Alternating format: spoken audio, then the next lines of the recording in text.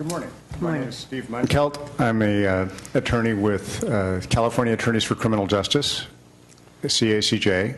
It's a statewide organization of criminal defense attorneys, both in private practice and public agencies. One of our mission statements is to preserve and protect those civil liberties which were considered so important by the founders of our country that they enshrined them in the Bill of Rights.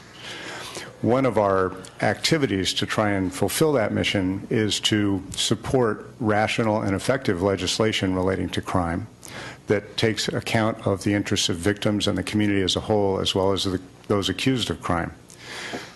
Another aspect of our service in that mission is to oppose legislation or ballot propositions that are not rational, will not be effective, and do run a great risk of diminishing the amount of freedom and civil liberty in our community. We think that Proposition 35 is such a measure.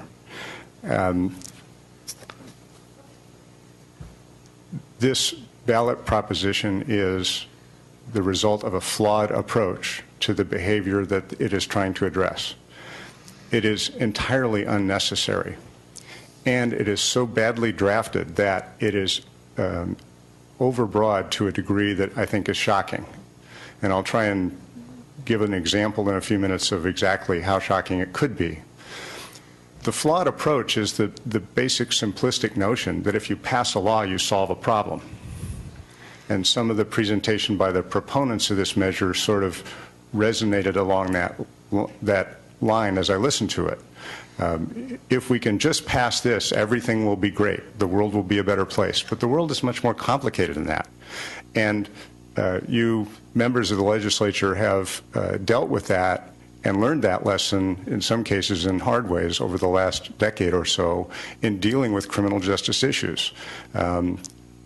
Finding that, as Senator Hancock mentioned, that sometimes just punishment, just imposing penalties, isn't the most effective way to address a problem. And we have an example from the study funded in the Philippines and the effective efforts done there, which did not focus on criminalization or punishment. They focused on effective ways of managing a problem.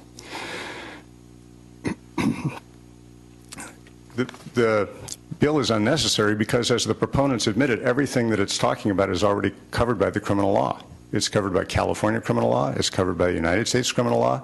Not always under the label human trafficking, but it's covered. It's already there.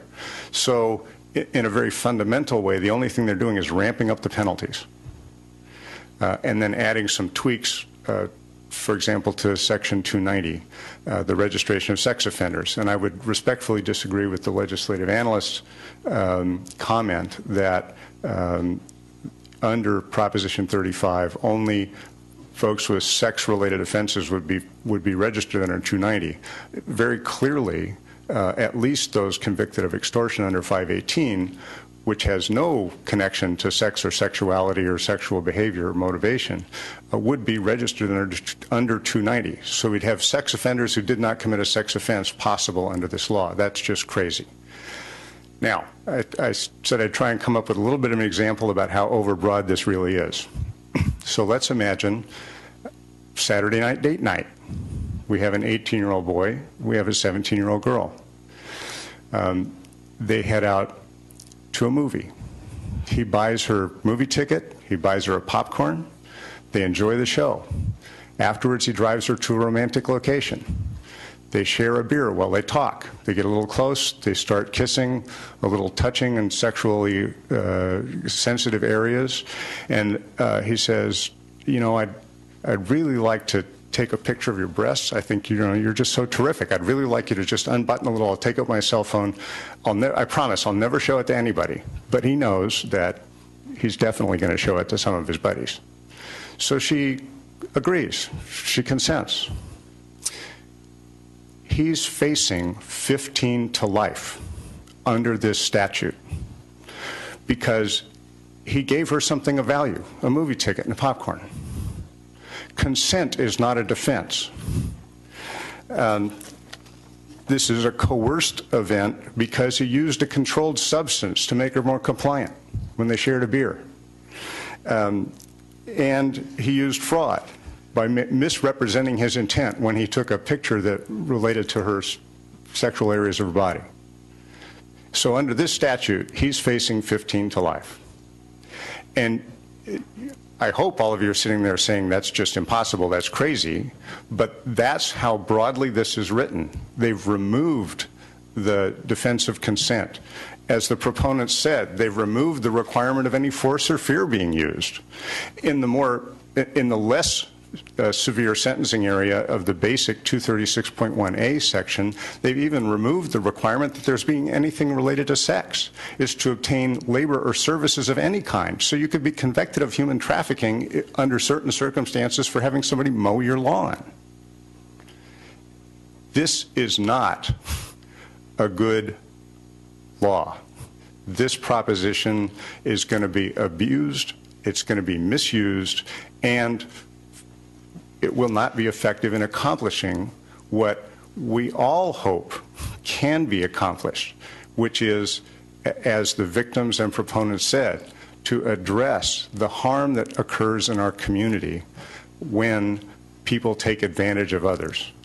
But the world is much too complicated, people are much too complicated to solve all those problems by passing this law.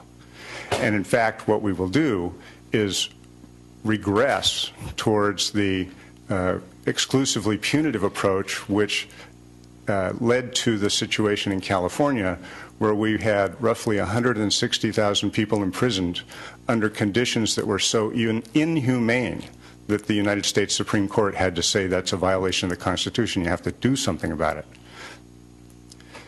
So as much as we want to help people, this is not the right way to do it.